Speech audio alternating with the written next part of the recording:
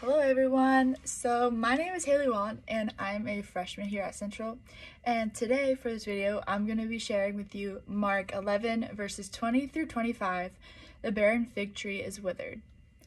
Early in the morning as they were passing by, they saw the fig tree withered from the roots up.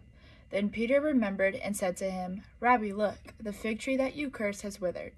Jesus replied to them, "Have faith in God. Truly I tell you, if anyone says to this mountain, 'Be lifted up and thrown to the sea,' and does not doubt in his heart, but believes that what he says will happen, it will be done for him. Therefore, I tell you, everything you pray and ask for, believe that you have received it, and it will be yours. And whenever you stand praying, if you have anything against anyone, forgive him, so that your Father in heaven will also forgive you your wrongdoing." So when I'm looking at this scripture, I look at the title of it, and the first paragraph of it is talking about how the disciples walk by a withered fig tree, and when I look at it, I relate it to relationships in a sense. So Rabbi, as you can tell, he cursed the fig tree and it ended up withering. And when I relate this with relationships, I think of how our negative words and actions can affect people, and how if we don't forgive our past wrongdoings, then our relationship with people will wither away, just like the fig tree withered.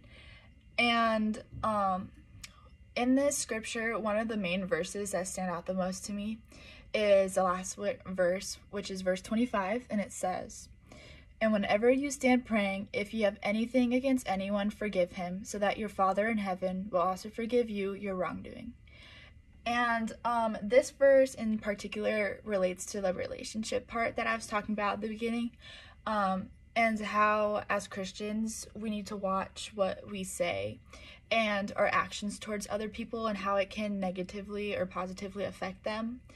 And this is very important because God, ideally, he wants us to acknowledge what we did if it was wrong, and he wants us to forgive, so that in a way we can reconcile our relationships, and ideally not let our relationships wither away like the fig tree. And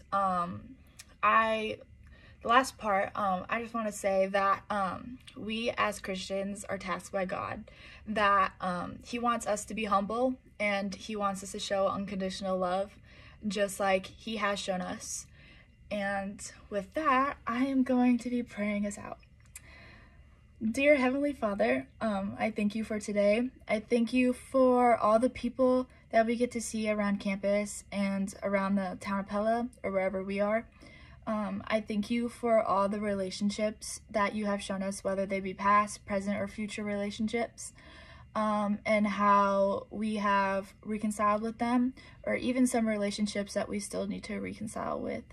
But most importantly, I thank you for the relationship that we have with you.